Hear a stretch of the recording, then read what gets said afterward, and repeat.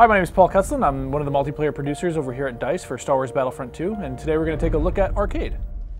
So in the beta we have the Onslaught mode and we have the Team Battle mode. So there's a little bit of difference between the two of them. Team Battle is you can play with or against a friend and try to get to be the first to kill 75 units. Or in this one, it looks like you're playing Onslaught, where you want to kill 25 guys as fast as possible.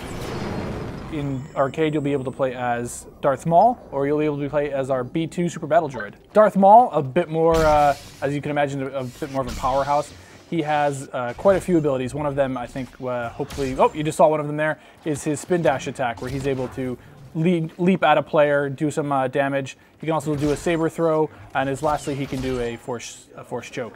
You'll also be able to play as the B2 rocket droid. The rocket droid has wrist rockets, as you can imagine, and he also has jump dashes that he can do either horizontally or vertically to give him a bit more of that agile gameplay, try to come at players at a very unsuspecting angles, or just be very quick on the battlefield.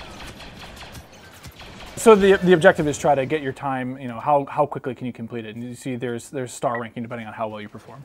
This is for the open beta. It is exclusively a split screen experience, and it will be that way at launch as well.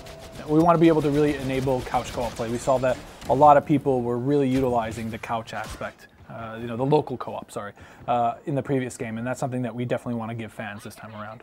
Naboo wasn't in the previous game, so thankfully people get to see all new locations. That's a big thing that we've been touting with Battlefront 2, is that there's just so much more stuff there, something from every era. And I think that Naboo really shows off a lot of that. We have indoor play, outdoor play, so there's a lot of stuff there. And you can see just some of the exquisite detail that we go to, and working with our partners at Lucasfilm, there's a ton of stuff, and all that small attention to detail. We've been talking a lot about them with what are the things that are in this grand palace that players will want to see, that they may remember from movies or have seen in the background of a movie even. So in the full open beta, you'll have not only the arcade mode, which we're looking at right here really quickly, we'll also have Strike on Takodana, and we'll have the Galactic Assault on Naboo. Thanks for watching, everyone. I hope you enjoyed this taste of Star Wars Battlefront 2, and we'll hope to see you out there in the open beta.